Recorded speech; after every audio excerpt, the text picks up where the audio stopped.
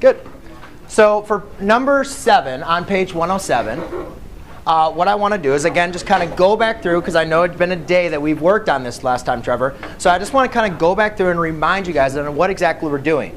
So last class period, we did 1 through 8 and 1 through 9. So what we're going to do is let's just go back and review again. So if I have a binomial, right, and now what we're going to do is we're going to factor this. Now before we took monomials and we factored them completely, right, to their linear factor, or to their linear factors. I'm sorry, to their prime factors. Now what we're going to do, when I ask you to factor, pretty much what I want you to do is I want you to write this as a product of 2 factors. All right? So to do that, what we're going to do is we're going to first determine the GCF. All right? If you guys remember, we wrote down these skills. First thing, determine the GCF. Remember, the GCF is the greatest common factor.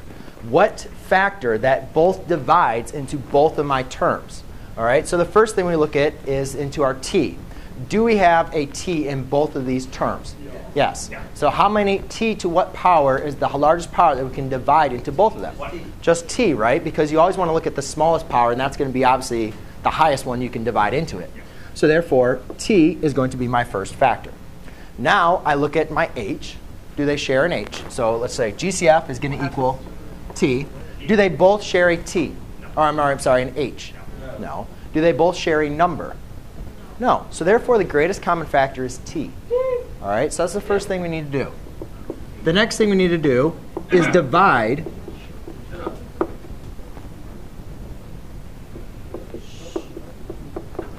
by our GCF.